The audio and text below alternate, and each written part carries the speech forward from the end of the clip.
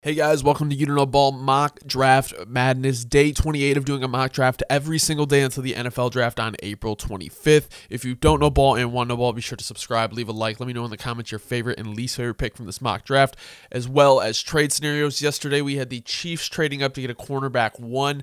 Today we are going to do something a little bit interesting with the Rams, as well as our typical kind of trade up with the Vikings, or maybe a team like the Broncos, or I have another idea that I'm probably going to try to throw in there just because I haven't done it in quite a while, or really, I don't know if I've ever done it during this mock draft madness, and it's a team that's not really talked about trading up for a quarterback, but they're kind of in, the quarterback range. So let's start this off. We're going to go Caleb Williams to the Chicago Bears.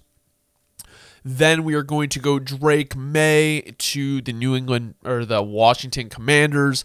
So with Jaden Daniels on the clock, I think Jaden Daniels is a very, very coveted player by a certain number of teams. Like certain teams that really like him. For example, I think the Giants really like him. Another team I think that really likes him is the Raiders. So I don't think it is out of body to think the Raiders may trade up here.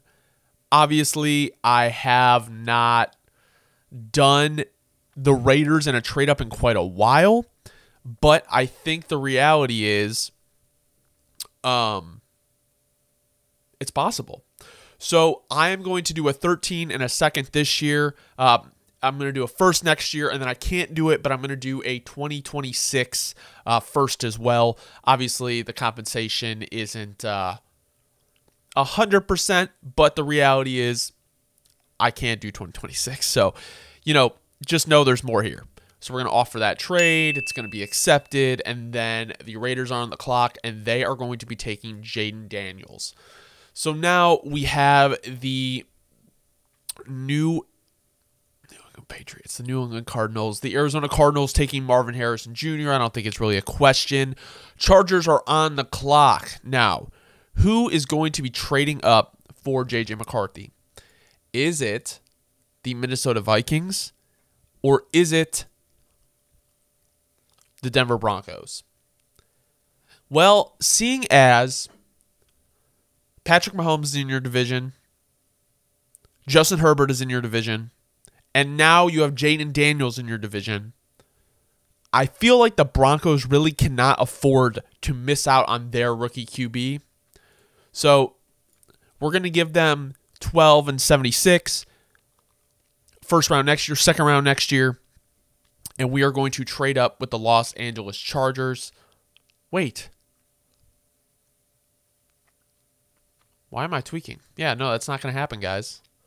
In division, what the fuck? Why am I tweaking? Yeah, so trying to think of another team, because I think the Vikings are probably the most likely candidate to trade up here.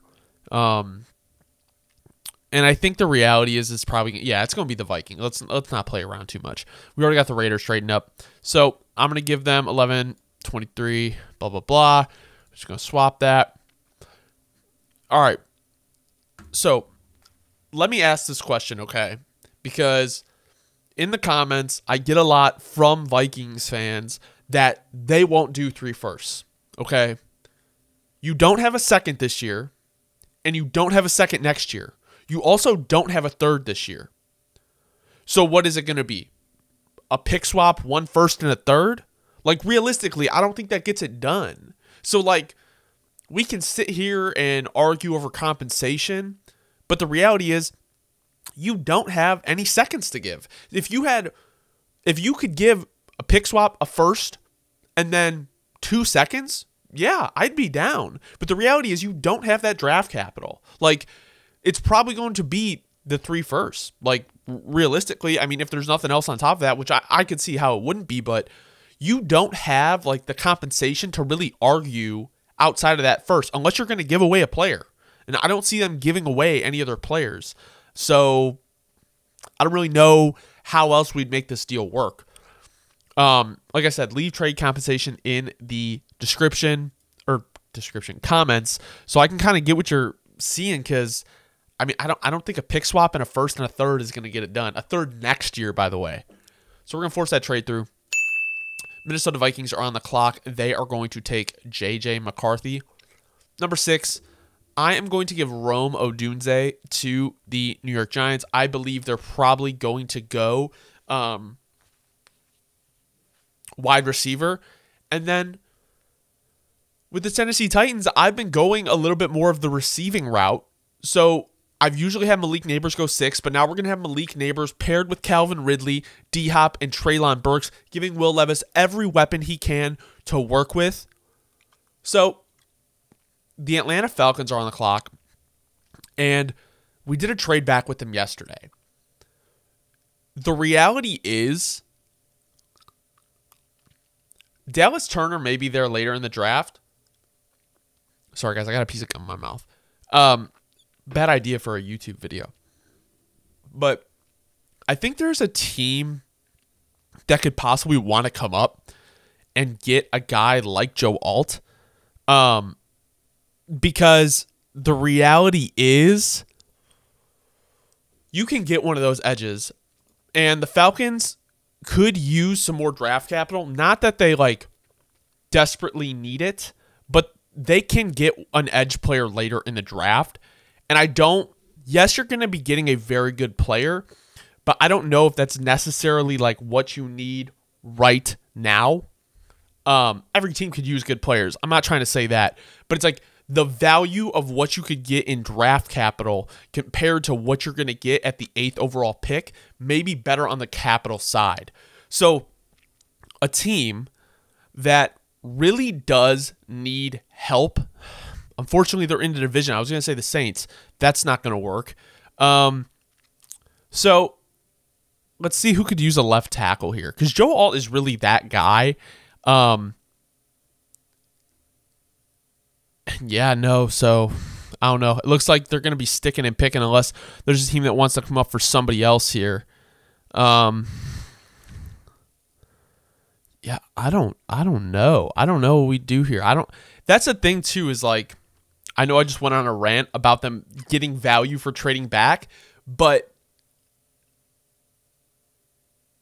you have to have a partner, and that is kind of the spot I'm stuck in right here.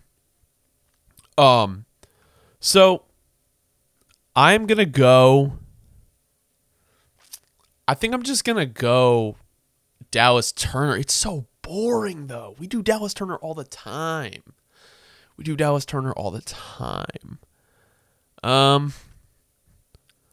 So hold on, guys. Bear with me here. Let me see if I can figure this out. We just saw the Patriots trade back. I kind of like this. Let me cook. We're going to give them 8, and we're going to give them 68 to move up 5 spots. We're going to force this trade through. New England Patriots are on the clock, and they are going to take Joe Alt. They're able to get a haul, move up, and still get their guy. I actually like that pick a lot. You have a foundational piece on that offensive line now. At number 9, Chicago Bears are on the clock. I think they're probably going to stick and pick. This is honestly the worst situation for them. Joe Alt is off the board. The top 3 receivers are off the board. I don't know if they're going to target Brock Bowers. I don't necessarily know where they are going to go here. But actually, you know what? I'm going to stick and pick, and I'm going to take Dallas Turner to play on opposite side of Montez Sweat. I think edge is still an option for them.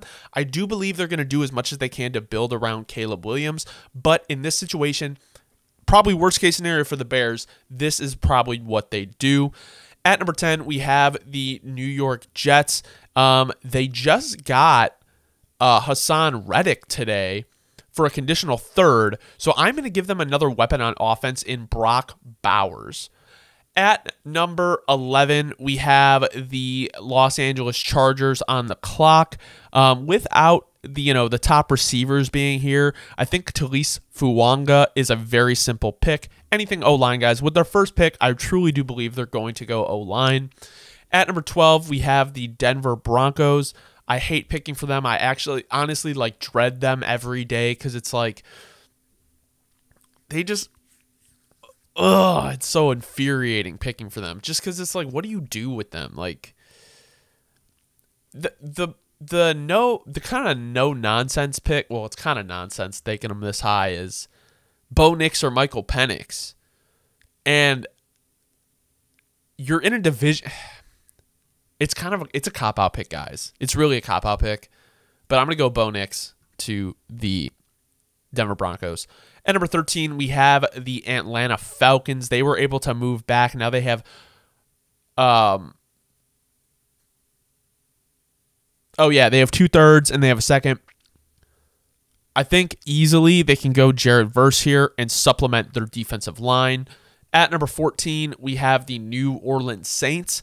I've had them going O-line. They do need a lot of O-line help. I'm going to go Troy Fautanu, someone who can play kind of all the positions on the line. He can play tackle. He can play guard for you.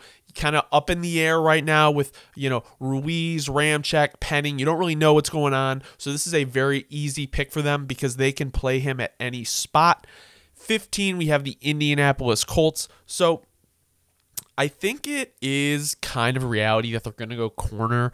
I could see them adding a wide receiver if one of the top 3 guys falls to them, or even Bowers, which I think is a little bit more of a realistic thing, as Bowers is going to fall a little bit. Even though he's a great player, I just think, with the positions, the reality is he could fall being a tight end. And, with these guys on the board, I mean, Terrion Arnold or Cooper or Quinyon Mitchell are just such simple picks because it's like they're CB1 in the draft. They need help in the cornerback room, and you're getting a very, very, in my opinion, high floor guy in Terrion Arnold or Quinyon Mitchell. And, it could be either or depending on what you want. 16, we have the Seattle Seahawks. Did see a report today that teams kind of are hoping that, or teams are kind of looking at Jackson Powers Johnson more as a mid-20s pick. Mid-20s, late first pick. So I don't know if I'm going to have him going here to the Seattle Seahawks. I do think adding a guy like a Byron Murphy to the middle to, rush alongside like a Leonard Williams could be good for them. It's upsetting that the reality is this is kind of a weird spot in the draft where it's like you can get one of the better corners, but do you need the corner? They've invested in edge before. The interior of the O-line is really the need that they have. And if you look at their draft capital, they don't have a second round pick, so they can't fix the interior of the O-line then. They didn't do a ton in free agency. So it leaves them in an awkward position where it's kind of like you have to overdraft unless you can find someone to trade back. Because I don't think Latu is a bad pick, and I think it definitely supplements the defensive line.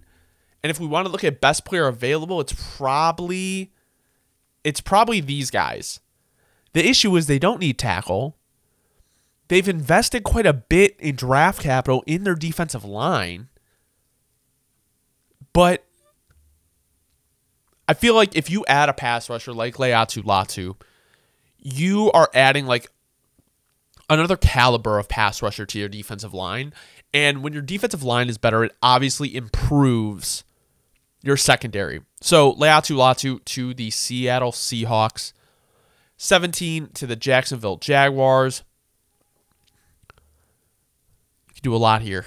With the top edges off the board, it's kind of tough for them.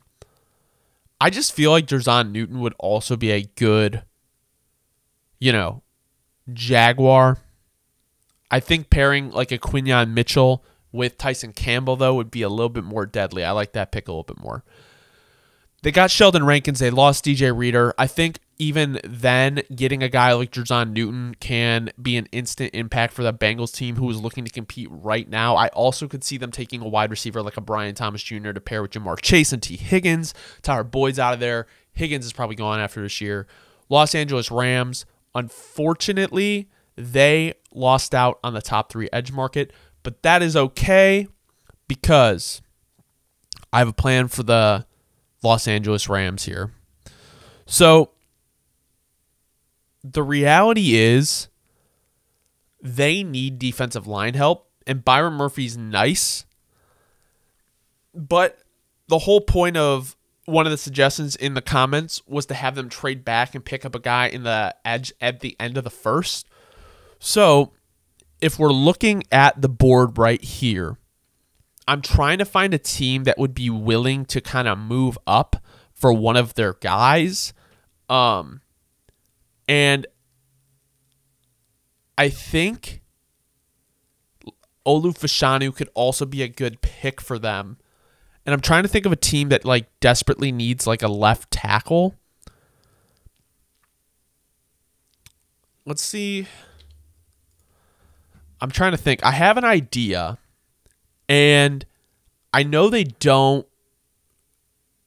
Where the fuck are they? I know they don't do this often. Can you play Ronnie Staley at right? Because I was going to say, if you're able to, but you do run the ball a decent amount. I don't know if the Ravens want to do that. Hold on. I am going to have them making another trade up. I'm going to have the Chiefs trade up here, I think, based on one thing, because Juwan Taylor's under contract. Yeah, okay. So with how much the Chiefs run the ball, if they're able to move up, I mean, honestly, this is probably not fair trade compensation. Let's be real. Chiefs are on the clock, and they're going to take Olu Fashanu. With how much they pass the ball, taking a guy with such a high floor in terms of pass protection, yes, he could be better in the run game, but we know how the Chiefs play football. They are a passing team. They do run the ball a decent amount. It's just more like when you know that the Chiefs need to win the game, the ball is always in Patrick Mahomes' hand. Pittsburgh Steelers on the clock here. I think pairing J.C. Latham with Broderick Jones could be nice. I also think Amarius Mims is a good addition, but let's go have Jackson Powers-Johnson, someone who can play on the interior for them. Miami Dolphins on the board. Byron Murphy is going to do his best to replace Christian Wilkins. Cooper DeJean could be a very simple pick for the Philadelphia Eagles. They could go Tyler Guyton. I do like the idea of a Brian Thomas Jr. This is a tough pick for them because I do think Mims is good as well. And it just kind of is like, they're both like project guys. Guyton is a little bit bigger, I believe, maybe an inch bigger. I just like how Mims moves, and I think he's just the slightest bit more polished than Guyton. So I think that's an easy pick for them to kind of develop behind Lane Johnson. 23, we have the Los Angeles Chargers, who took Talisa Fuaga. Brian Thomas Jr. is on the board, and they could easily also go Graham Barton, someone who's going to play on that interior of the offensive line. Now, do I think they go back-to-back O-line picks? No, I don't. But I'm going to be a little bit crazy because if you look at the Los Angeles Chargers, they have pick 37, and one of the wide receivers is going to be there. So if you want to run the ball and be a good offensive line, you need the weapons. And Graham Barton and Talisa Fuanga can pair with Rashawn Slater and Corey Linsley at center. Zion Johnson as your guard. Like, guys, you have you just rebuilt your line. Like, that's a great line to have for Justin Herbert. At number 24, we have the Dallas Cowboys on the clock. I think J.C. Latham could be a nice pick here. I know you have Tyler Smith at left tackle. Terrence Steele is there. He is not bad. Zach Martin is getting a little bit older. Maybe you need a kind of like more of a guard. I don't know. I think Zach Frazier could be an interesting pick for them as well. They have a lot of needs, but also not. Between the Cowboys and the Broncos, those are teams that I just don't like picking for, because it's just like, I mean, like realistically, like what do you do with them? Their wide receiver room isn't horrible. I doubt they go wide receiver round 1. I think kind of their interior, their O-line needs a little bit more attention. I don't like the edges that are available. I don't like the defensive interiors that are available. They have Deron Bland. They have Trayvon Diggs. Oh, wait. Is Stephon Gilmore a free agent? Why have I been thinking he has not been a free agent this whole time? Maybe adding a guy like a Nate Wiggins to that wide receiver room could be nice. Let him develop behind those two guys.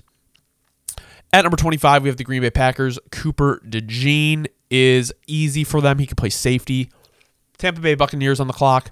They have their tackles. They're kind of more looking for the interior. Zach Frazier could be that guy. I think they do need cornerback help. So I think Kool-Aid McKinstry could be a simple, good pick for them. 27 to the Arizona Cardinals. So I have kind of strayed away from going tackle because they have Jonah Williams, but I believe the Jonah Williams contract is only 1 year, and I don't think that should necessarily shy away from them taking J.C. Latham. I also think they could add a corner like TJ Tampa. I think that would be a good pick. So that's what I'm going to do because it gives them more of an instant impact, but J.C. Latham to pair with Paris Johnson Jr. for the future is definitely not a bad move. 28 to the Buffalo Bills. They could use wide receiver. I've gone wide receiver for them a couple times. I think they do kind of need some help in that DB room as well. It's not the deepest, especially, Kyer Elam hasn't really panned out as much as you want him to. Their D-line room is okay. I just don't love the D-line here. You could look, and I do like Ed Oliver and Daquan Jones, but a guy maybe, I feel like I'm reaching a little bit on him, guys, but if we look at the defensive interior, Braden Fisk could be nice. I think I'm going to do something a little crazy, and I don't think he's going to go here. So please don't leave a comment saying, he's not going to go first round. But what about the idea of Tavondre Sweat going to the Buffalo Bills?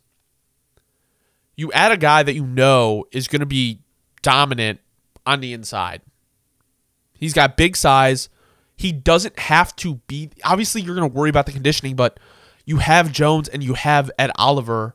You don't have to play him every snap. Rotate him in. You know he's going to stuff the run. He could be up. And I don't think he's going to be available for them with their next pick. So, you're reaching, yes, but let's have fun. It's Mock Draft Madness. 29, we have the Detroit Lions on the clock. Corner is definitely a need for them kind of badly.